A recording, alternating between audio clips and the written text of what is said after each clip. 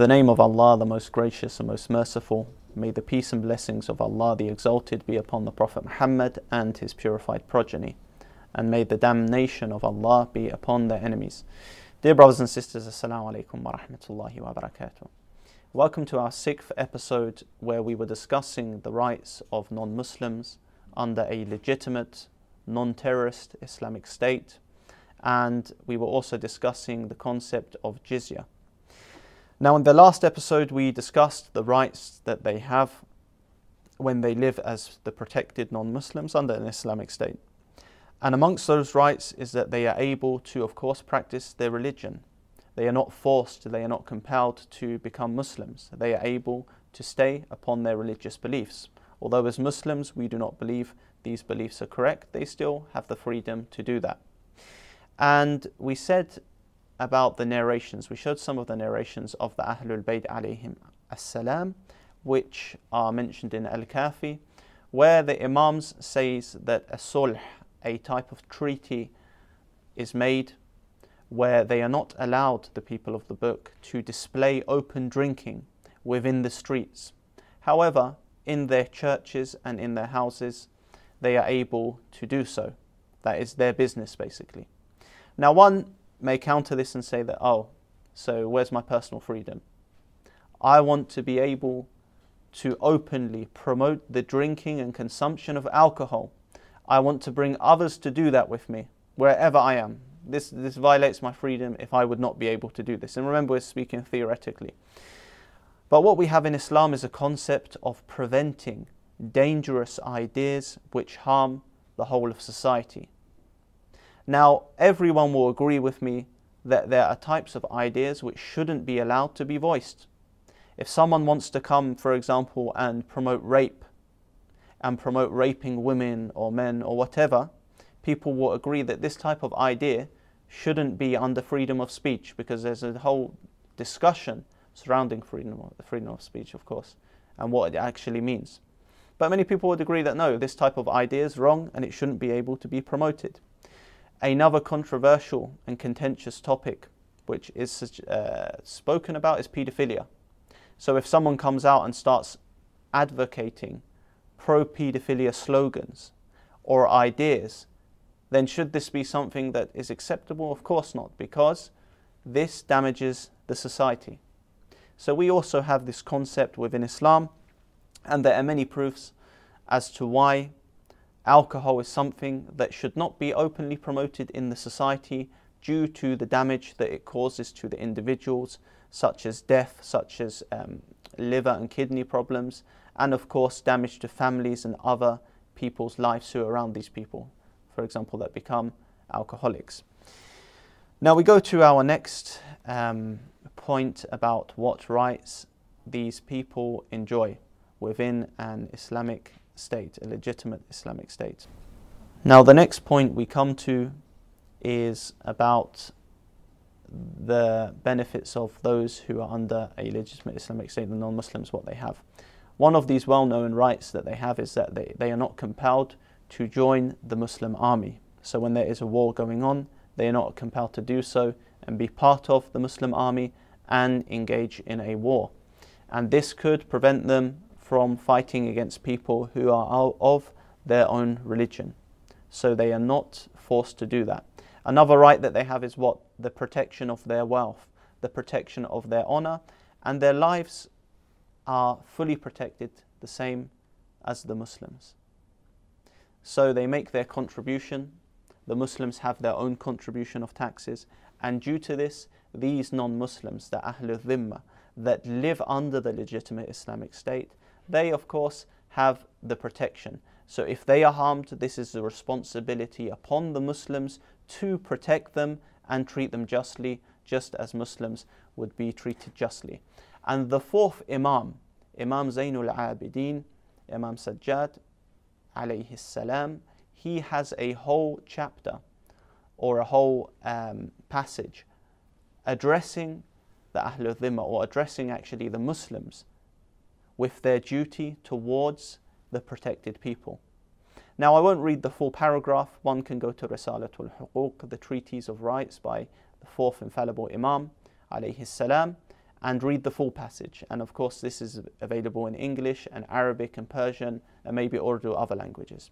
But a part of the passage that I'll read, we will analyze inshallah ta'ala and focus on one particular saying of this.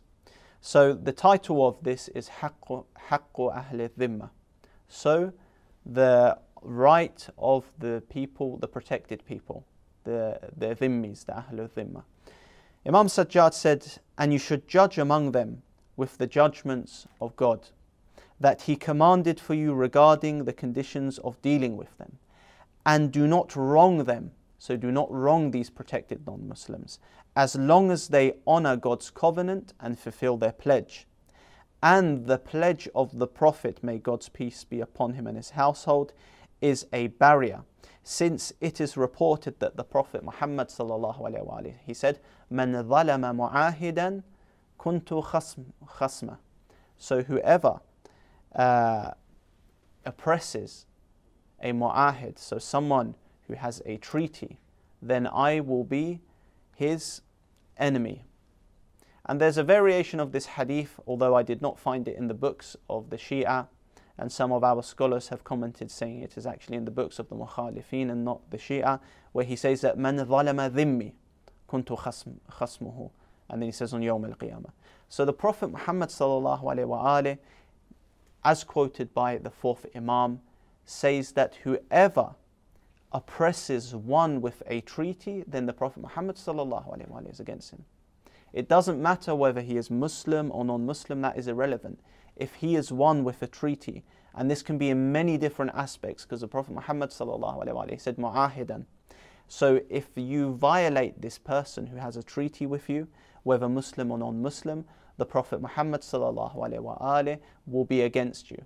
And this shows the importance within the religion of Islam, that when one makes a covenant with someone and an agreement, he should not oppress them. So these Ahlul-Dhimmah, these protected people who would be living in an Islamic state, they have the same rights to be treated in a just and fair way.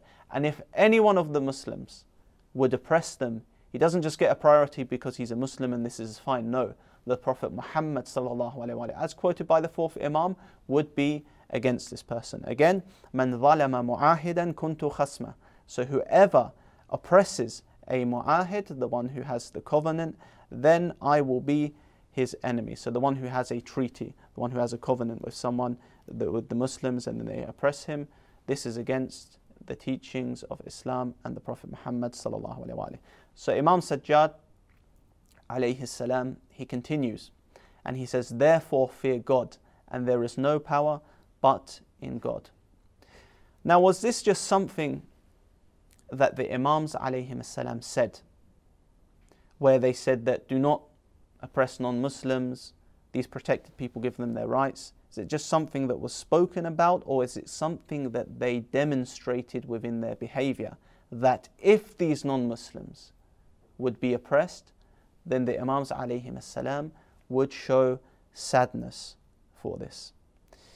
Because we find that some of these nawasib and these people such as Anjem Chowdhury, a well-known infamous terrorist who was sent to prison, and may he never come out of prison, he said once that, okay, it's not allowed at all to feel sorry for non-Muslims. He said something around these words, I'm paraphrasing.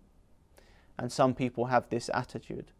So is this the case that I, as a Muslim, I cannot feel sorry for non-Muslims who are oppressed? I want to bring the example of Imam Ali alayhi salam. It was reported to him that an incident occurred where a commander of Muawiyah, may Allah's damnation be upon him, a commander of Muawiyah's army, what did they do? They attacked a city or a village and they entered people's houses. They entered people's houses by force, despite there being women inside. And Imam Ali alayhi salam describes that this was also Muslim women and non-Muslim women. Let's see what he says. So out of grief and sorrow, Imam Ali alayhi salam, he says, I have come to know that every one of them entered upon Muslim women and other women under the protection of Islam and took away their ornaments from their legs, arms, necks and ears. So Imam Ali alayhi salam is saying that this commander of Muawiyah and his army, they forcefully entered these houses and they took the jewelry off the women in a barbaric way. And obviously Muawiyah, he followed the sunnah of Umar to threaten people and go into their houses. This is Muawiyah's commanders and his army. So Imam Ali alayhi salam, he continues after that and he says that if any Muslim dies of grief after all this, he is not to be blamed. And this is found in Nahj al-Balagha in the sermon 27. So Imam Ali alayhi salam, he was upset for these women who were under the protection of Islam. Both these women who are Muslim women and non-Muslim women, their honor was violated by these savages in the army of Muawiyah under this commander. Imam Ali alayhi salam, he didn't just say, I feel sorry for the Muslim women and ignore the oppression that occurred upon the non-Muslim women. No, he says again that if any Muslim dies of grief after all of this, then he is not to be blamed. So this is of course the justice of Ahlul-Bayt alayhim as-salam, and it shows us that they did not merely preach and quote the Prophet Muhammad sallallahu alaihi wasallam speaking about the rights pertaining to the protected people within a legitimate Islamic state. No, rather when incidents occurred and oppression occurred against these types of people, the protected people, non-Muslims, then the Imam was upset about this.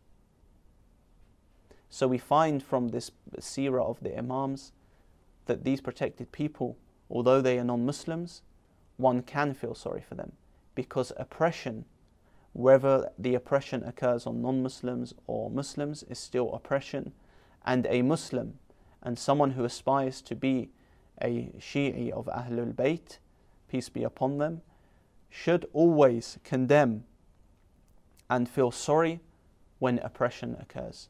And this is not just oppression against the Muslims. So this is one example that we derive, dear brothers and sisters. And we are coming short of time now. So in the next episode, we will continue speaking about the benefits of the people who live in a legitimate Islamic state. We recap again and we say that one of the benefits that they have is that they are fully protected. And if they are violated, if their honor is violated, then the Muslims have a responsibility upon themselves to condemn this oppression, just like Amir al-Mu'mineen alayhi salam did. In the next episode, we will shed light upon the next benefit that the protected people have, which is of course a system that gives financial assistance to them.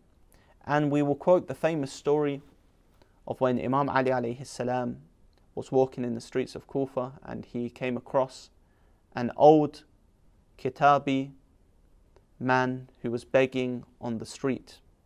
So he was a Christian man. And we will mention the story about this and Imam Ali alayhi salam, his reaction towards this incident, which is recorded within our books. So please join us inshallah ta'ala for the next episode where we will elaborate upon this point. Allahumma salli ala Muhammad wa ala Muhammad wa ajil farajahum wa la'an a'da'ahum.